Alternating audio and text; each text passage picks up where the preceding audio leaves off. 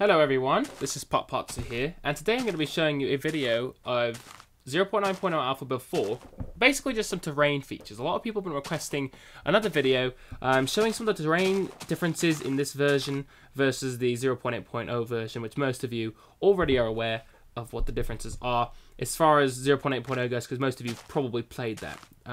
So, for example here, we've spawned in this nice little area. You can see this river going through way over there, and you see a river like that wouldn't have been reasonable in 0.8.0 because 0.8.0 the world size was like 256 by 256, so that river alone would be basically the entire world of Pocket Edition.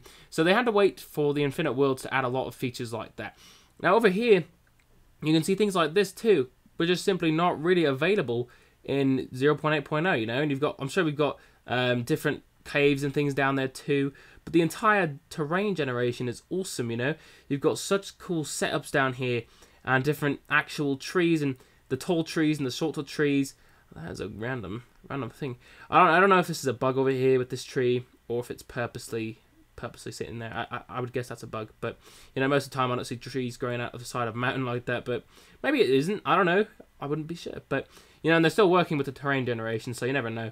And look at how many trees. Look at these trees. These forests were not like this in 0.8.0 because they could not be, you know, because 0.8.0 the world was so small. This goes on forever and ever and ever, and it never ends. And these trees, there's so many bloody trees, which is only one type of biome, you know. There's forest biomes. They've added so many biomes. For those of you that don't know, they've of course updated the desert biome. They've got extreme biomes now, massive forest. They've got taiga. They've got frozen places. They got jungles. Mesa. I think I showed Mesa in another video, actually. Mesa is like the reddish kind of a place. It almost looks like Mars, you know. It's got those sort of different tones of red-coloured and tan-coloured blocks. It's almost like a desert, but not. They've also got deep oceans and swamps. So swamps are awesome. I'm used to swamps because I used to play the PC version a lot before I got into Pocket Edition, you know. And I bought the PC version actually right when it came out. It was in alpha and beta stages, you know. And so I played Minecraft since it came out. Basically, it's been years that I've been playing it. And once Pocket Edition came out, though, that's when I started to actually do YouTube about Minecraft. Ooh, there we go. I think we've got another biome. All right. I don't know what that is there, to be honest. That is a weird looking ground. I don't know what this is. Is this called taiga? I don't know if this is, what would it be? Savannah? No, Savannah's like what you would imagine Lion King. I think that's what the Savannah biome is. I honestly don't know what this is called. I should know, but I really don't. You know, and I've seen it before in Minecraft on the PC, but is this only one small bit? It might just be this small section. This is a small biome, isn't it? Let me fly up here. Yeah, it's just right here. It's just one random section. Maybe it's not a biome. Maybe it's really just that type of a grass. I don't know. Maybe it just grows grass like that. I have no idea, to be honest.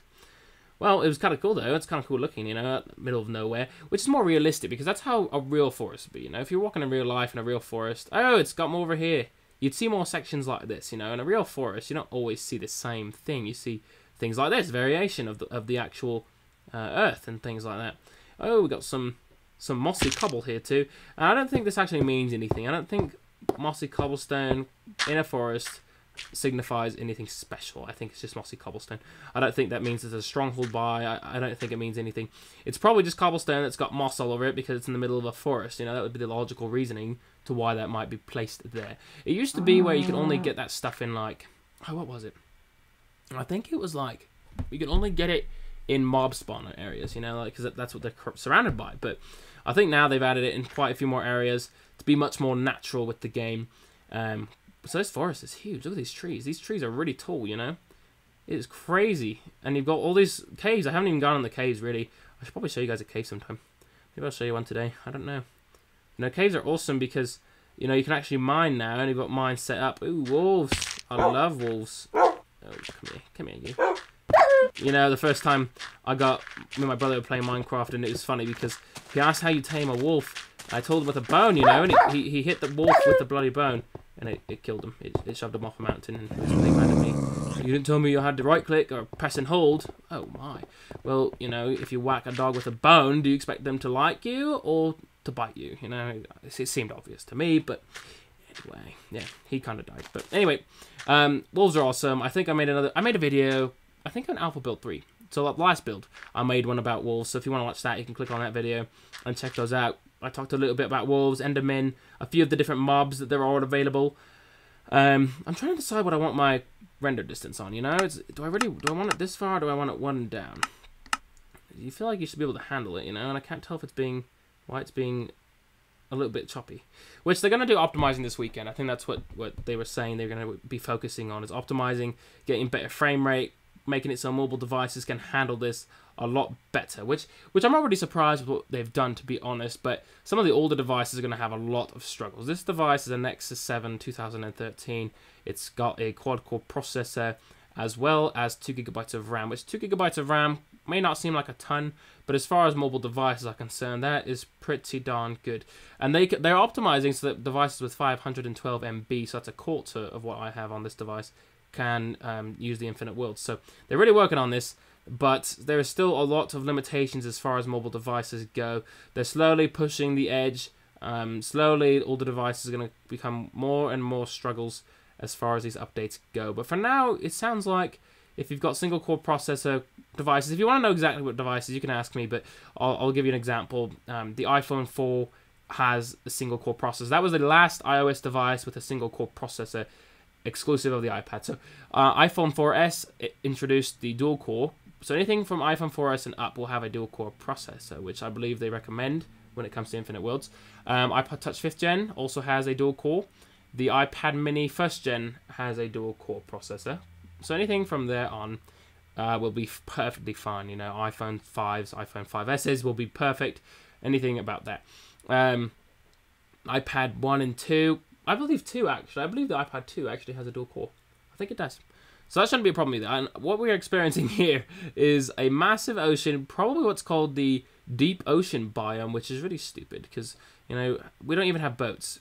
Why are they making massive oceans? We don't even have boats. How are you supposed to swim across something like that, you know? That's crazy. If you start on a world like this, like an island, and you've got water all around you, it's going to take forever to get off of it because there's no boats. You know, I think they should add boats immediately. I think they were supposed to add them actually in this update, but I don't think they did. So, well, I know they didn't, but I think I don't know if they forgot to add that in the plan. I really don't know what happened. That's too bad though, because boats are really fun. It's fun to go like swim the water, you know, and bump each other with the boats and break your friends' boats and then kill them. But anyway, or be nice, you know. I just like to kill people on the boat sometimes. I don't know why, it's fun to me, but it is. But I love how the world's going forever, you know. It makes it really nice. Because then you don't have to worry. And if you start in a world, like Minecraft Pocket Edition 0.8.0, you know how the worlds were like 256 by 256, so it's really small. So if you spawn in a world that you don't really like, or sometimes it's completely snow or completely desert, something like that, and you're like, oh my gosh, that's so stupid. But then when you spawn worlds like this with Infinite Worlds, if you start somewhere you don't like, you can just walk away. You just walk somewhere else and you pick a new place to go. And you've got infinite animals everywhere like this. You've got little herds of them. You can go slot to them and make yourself a bed. So it's really much better this way. I don't know what's going on with those leaves. Oh, it just wasn't rendering. And as you can see over there, just watch. See those grass over there? Tall grass? Watch as I get closer. More and more of it will spawn right there.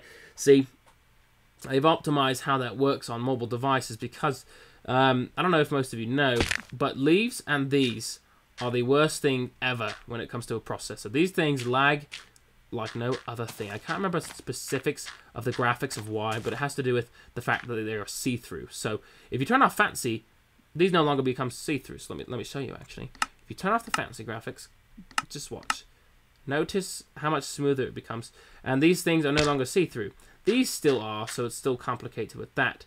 But the leaves, these, I can't remember the exact details. You can look it up on the forums actually, but there is a reason that those are monsters when it comes to power and CPU. So those things destroy your device, and having all this world loaded can take a toll on your RAM and CPU as well, which is why they recommend you have dual core processors and at the absolute minimum a ½ GB of RAM, which is the equivalent to 512 MB for those of you that were not aware, which would be like an iPhone 4 or a 4S. I think the iPhone 5 is when they started adding a gigabyte to each phone. So iPhone 5 and up will have a gigabyte. Nexus phones should have 2 GB unless it's a really old version. But anyway, I hope you guys enjoyed this video. I went through quite a bit, you know, flew around and showed you some of the terrain and basically just showing you what it looks like out here and how things actually generate. A little bit of technical details, you know, just a little bit more for you to see because Minecraft Pocket Edition 0.9.0 could take a little bit longer for development. They're still working on things, optimizing.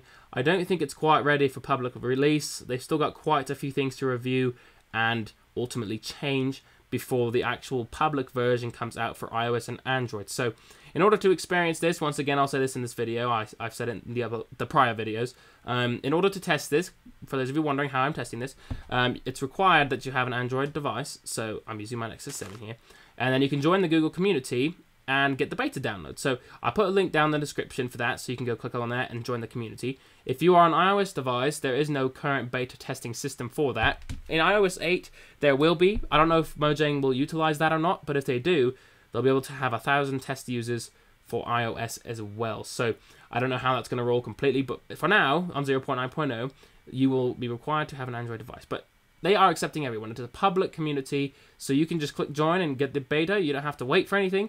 Sometimes it can take a little time to affect and actually apply to your device so you can get the version, but usually it won't take more than 10 minutes, I wouldn't say. So I've tested going back and forth. But anyway, thanks everybody again. I hope you enjoyed and you have a great rest of the day.